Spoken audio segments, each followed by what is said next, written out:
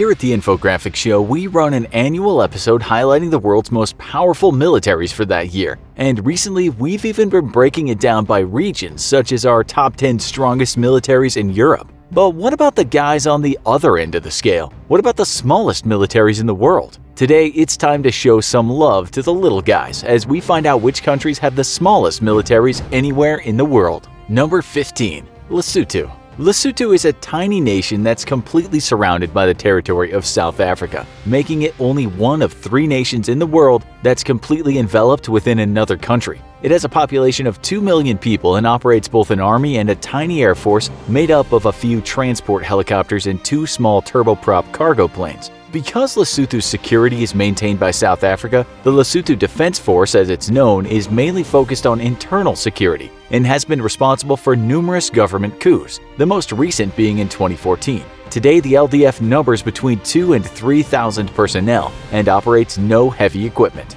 Number 14. Suriname. Suriname is a country that most people living in the Western Hemisphere forget even exists. And we're speaking from experience. Situated on the northeastern Atlantic coast of South America, Suriname is bordered by the Atlantic Ocean to the north, French Guiana to the east, Guyana to the west, and Brazil to the south, and has a population of just over 500,000 people. The tiny nation is the smallest in South America and is a product of Dutch colonization efforts. It remained a constituent state of the Netherlands until November 25, 1975, when Suriname declared independence and the Dutch were like, sure, why not? After feeding the coffers of the Netherlands for centuries as a sugar plantation worked by slaves and Asian indentured servants, letting Suriname become independent was really the least the Dutch could do. The Suriname National Army consists of a single light infantry battalion, a small special forces corps, a staff support arm, and a military police corps. Altogether, the Suriname military numbers at around 2,000 soldiers. The Surinamese Air Force operates 3 search and rescue helicopters, and their Navy and Coast Guard operate a small fleet of fast patrol boats meant to fight piracy and protect Surinamese fisheries.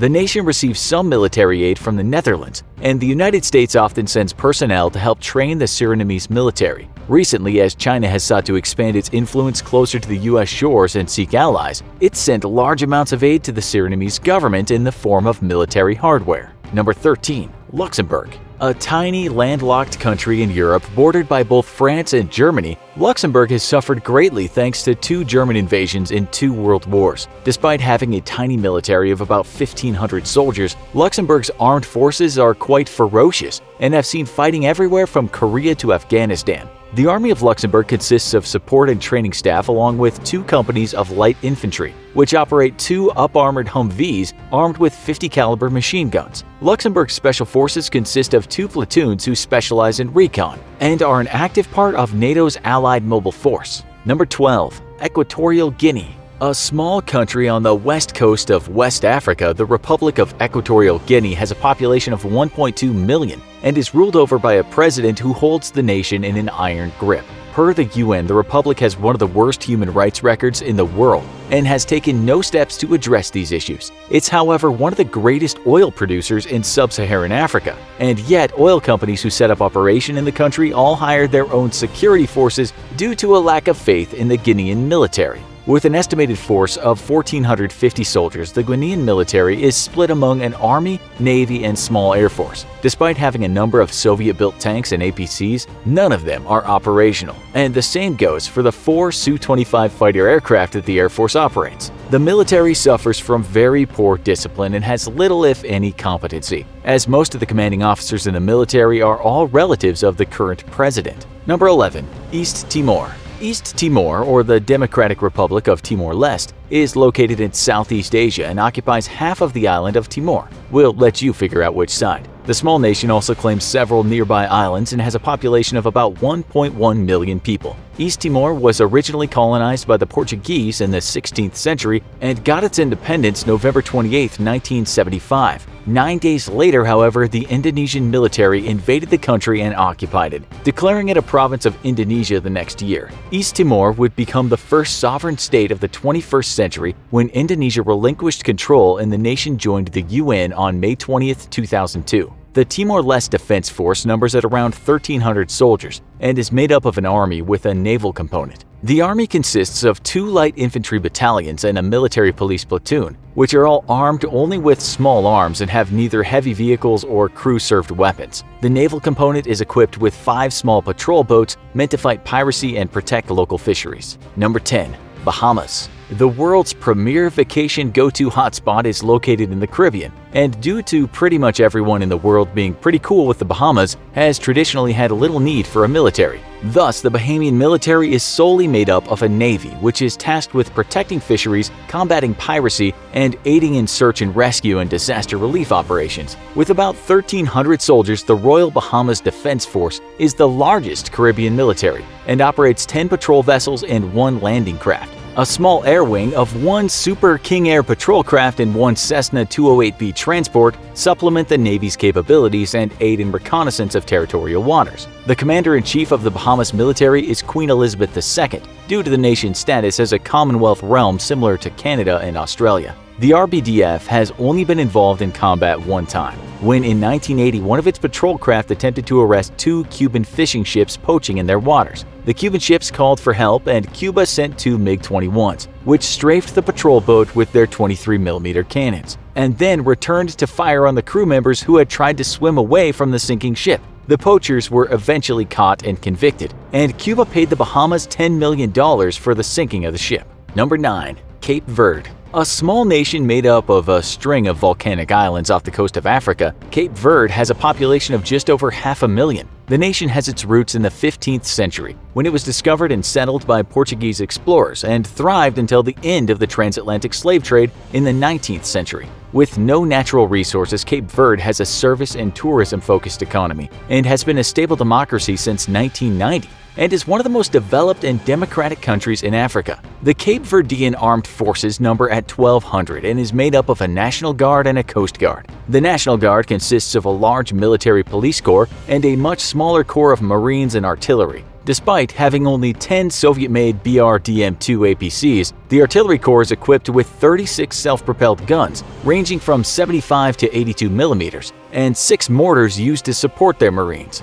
A small air corps of 3 patrol aircraft and 2 utility helicopters support a fleet of 3 patrol vessels and 1 light cruiser. Number 8. Barbados. A small Caribbean nation, Barbados has enjoyed a long cooperative relationship with the U.S. military, and the 2 nations' militaries regularly engage in training exercises together, with the U.S. providing equipment and training to its much smaller neighbor. Its military consists of just over 1,000 service members and is known as the Barbados Defense Force. The military is split into 3 main components: the Barbados Regiment, made up of light infantry units, the Coast Guard, which operates a number of small patrol vessels and is tasked with search and rescue and drug interdiction, and the Cadet Corps, which oversees the training of future military officers. An air wing consisting of 2 patrol aircraft was retired in 1985, but today the BDF is looking to acquire aircraft once more and re-establish its air wing.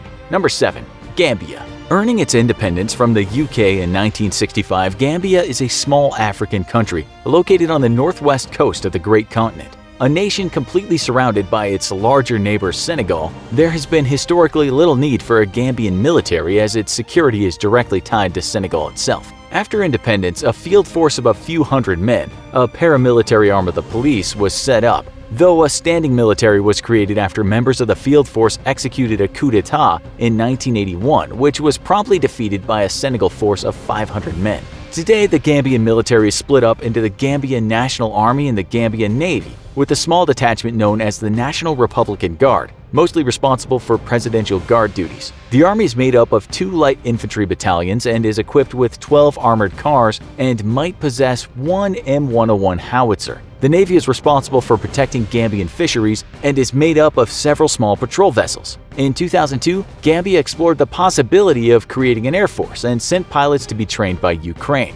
and then purchased a Sukhoi Su-25 from Georgia the next year. However, the program was soon cancelled and the Air Force was never established. Number 6. Seychelles. An island country in the West Indian Ocean, Seychelles is made up of 115 islands. It proclaimed its independence from the United Kingdom in 1976 and has become one of Africa's most prosperous nations, even being listed as a high-income economy by the World Bank. Unfortunately, high levels of income inequality has created a large amount of poverty within the nation. The Seychelles People's Defense Force numbers at 420 and consists of a company of light infantry, a Coast Guard and Air Force, and a Presidential Protection Unit. The PDF operates no heavy equipment, and the Coast Guard operates a number of small gunboats and patrol boats. The Air Force consists of 4 aircraft, all of them for search and rescue and recon. Number 5. Antigua and Barbuda. A country in the West Indies, Antigua and Barbuda consists of 2 major islands, one named obviously enough Antigua and the other Barbuda,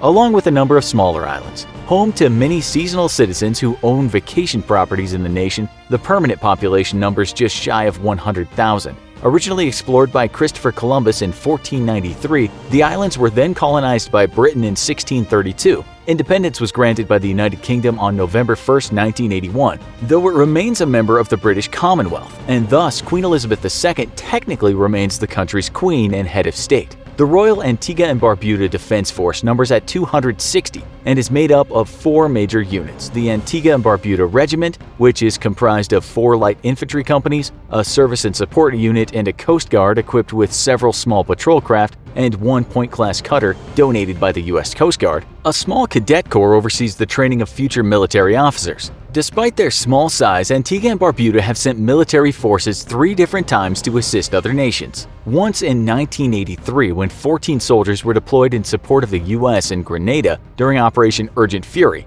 In 1990, when 12 soldiers were sent to Trinidad and Tobago after a failed coup attempt there. And in 1995, when a small contingent was sent to Haiti in support of the U.S.-led UN-mandated Operation Uphold Democracy after a military coup threw out the elected president. Number 4. Iceland. Iceland is the only NATO member that maintains no standing military and instead employs a force of 250 sailors in its Icelandic Coast Guard. During times of crisis, though, elements of its police force become activated into military service, and Iceland maintains an elite counter-terrorism unit also trained in special operations warfare tactics. Iceland also maintains the Icelandic Crisis Response Unit, which is responsible for expeditionary peacekeeping operations and is made up of members of the National Police, the Coast Guard, emergency services, and healthcare system.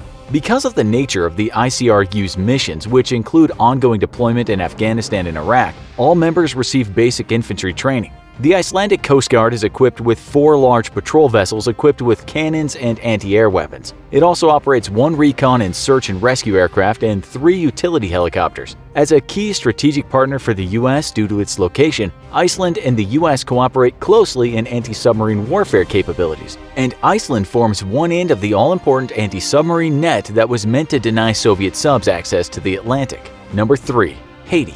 A very troubled nation, Haiti officially disbanded its military in 1995 due to dozens of military coups and the intervention of the military in Haitian politics. In 2017, however, President Jovenel Moïse remobilized the military, creating the Armed Forces of Haiti. Today, the Haitian military consists of a national police force and a Coast Guard, and both elements cooperate closely with the U.S., who provides material and training aid. The Coast Guard operates 19 small vessels and is responsible for drug interdiction, search and rescue, and disaster relief operations. Number 2. Palestine. A very troubled country, Palestine operates a military known as the Palestinian National Security Forces, and yet due to a lack of clarity on what elements of the Palestinian parliamentary are responsible for what, there's no official number on the size of Palestine's military. Not truly possessing a standing army, the PNSF is mostly responsible for various duties, including the apprehension of terrorists and militants and security for high-ranking politicians. The PNSF has been criticized numerous times for aiding terrorism,